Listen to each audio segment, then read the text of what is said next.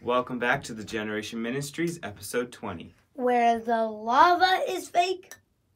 Ding, ding, ding. But the truth is real. This week, we're going to be talking about discipline. Disneyland? No, not Disneyland. Discipline with a P. Discipline is when we make ourselves do what is right. In the Bible, there were these two brothers, Jacob and Esau. Esau was the oldest, and he was a hunter. So after he was out hunting, he was very hungry, and he told Jacob, "Give me some soup." Jacob only said, I will give you soup if you give me your birthright. And for those of you who don't know, a birthright is like an inheritance that the oldest child has. So when the father passes away, he receives his father's blessing. Anyway.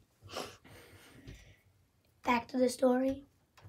So when he gave him his birthright, Esau was not disciplined. So he just gave it away, not thinking what the punishment would be. Whoa. Are you saying to me that this 30 to 40-year-old guy is giving away his eternal blessing for a bowl of soup? Yep. Unfortunately, that's how it happened. An example of discipline in my life, well, before we say that, we all need to have discipline so we don't make foolish mistakes like Esau did.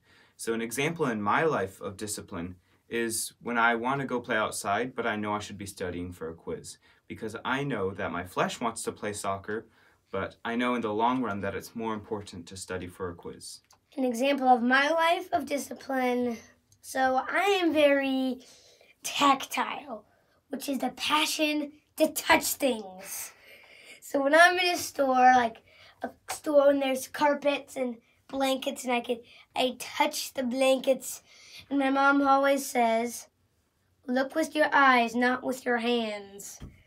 So I have to discipline myself not to be touching everything and have self-control in what I do.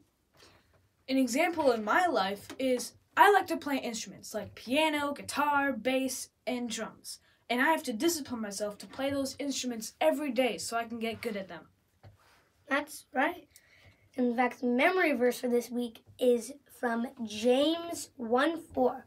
And it says, "Let patience have its perfect work, that you may be perfect and complete, lacking nothing," including discipline.